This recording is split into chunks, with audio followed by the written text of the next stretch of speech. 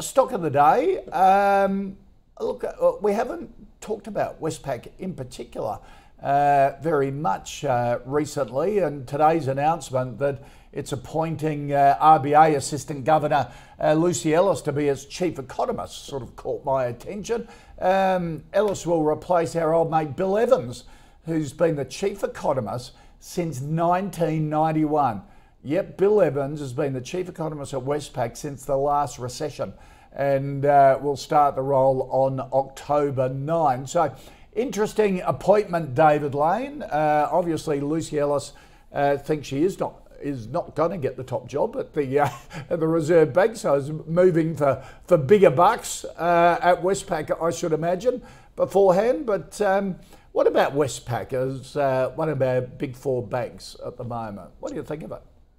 Yeah, well, as you say, it's an interesting announcement. Bill James, I should say, has been part of the institution for a long time. It's certainly interesting to have a changing of the guard, and potentially it may even say a little bit more about what might be going on at the Reserve Bank, that Philip Lowe is due to have his contract either renewed or terminated in September this year. So there's obviously some internal politicking going on there, but a bit of a changing there at Westpac and the RBA. But as far as an investment's concerned, we like Westpac at current levels. We've got an accumulate recommendation on it. It's actually trading at pretty good fundamentals, PE of about 10 times, and a dividend yield of 6.9% fully franked. So the gross yield is nearly 10% on Westpac. So definitely good from a yield perspective. And generally, we do find that banks in rising interest rate environments make more money. There has been some pressure on net interest margins at the banks, but we think Westpac are managing that fairly well. And really what we've seen in the last 5 years is the major banks have got back to their knitting, and they're back to being core banks. So the mortgage market continues to be relatively strong, even in spite of the headwinds that are on the horizon.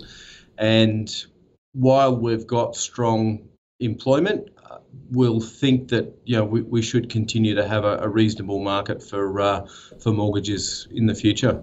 Okay, all right. Accumulate on Westpac, Daniel. Excuse me. What do you? I'm just choking on myself. Daniel, what do you think of Westpac?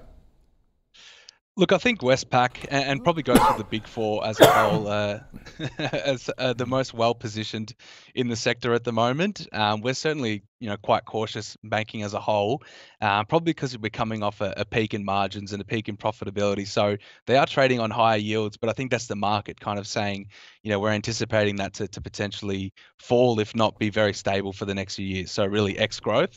One thing that we've been focusing on quite heavily is really the rollover from the RBA's TFF, the term funding facility, at that very low rate. And I think Westpac's probably one of the more well-progressed banks in refinancing that. So I think there are probably reasons to be, relatively positive on Westpac out of the big four, but keep in mind, that they're talking up the cost out program.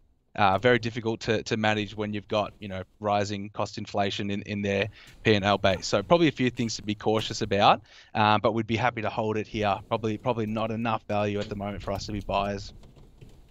Yeah, Daniel, though, a lot of panellists here on the call, though, constantly say big four banks over the longer term just been terrible performers. Yes, retail investors love them, but return on shareholders' funds has just been disappointing. Good yield at the moment, fully franked, yes, but over the longer term, not great. Well, I think there's probably similar sentiments to some of the major miners there, Koshi, in that if you actually look at the businesses over the last 20 years, there's been multiple transformations. Obviously, the Royal Commission was a huge impact to their business model in terms of what aspects or what lines they were in. Obviously the kind of advice and the wealth packaging and everything of that sort is now really out of those companies, and it's more focused on mortgage lending, pure play mortgage lenders. So I think that's got to be considered in that discussion, because the businesses have been disrupted over the long term, similar to something like a Telstra. It's something that started as a monopoly and then was disrupted more in a more competitive market. So I think you got to consider those aspects. Therefore, I think the next 5 years probably, you'd have to give them a little bit of grace, because they're already differentiated businesses now, and now these guys have the competitive advantage to say the neobanks, because they have the cost of capital advantage, they have the size advantage. They're the ones getting the customer deposits, which is really what drives bank profitability. You want to be able to have the lowest cost structure. So I think there are reasons to be positive, relatively, but the sector as a whole is likely to be a little bit challenged in the near term for the reasons discussed. So not too positive. But, relative to the long term of what they have been, I think the outlook's a little bit brighter. Okay, remind me, did you have a buy on Westpac just then, or hold? No, happy to hold it here. Right. Speaking of those new banks coming out, we've got Judo later in this half hour.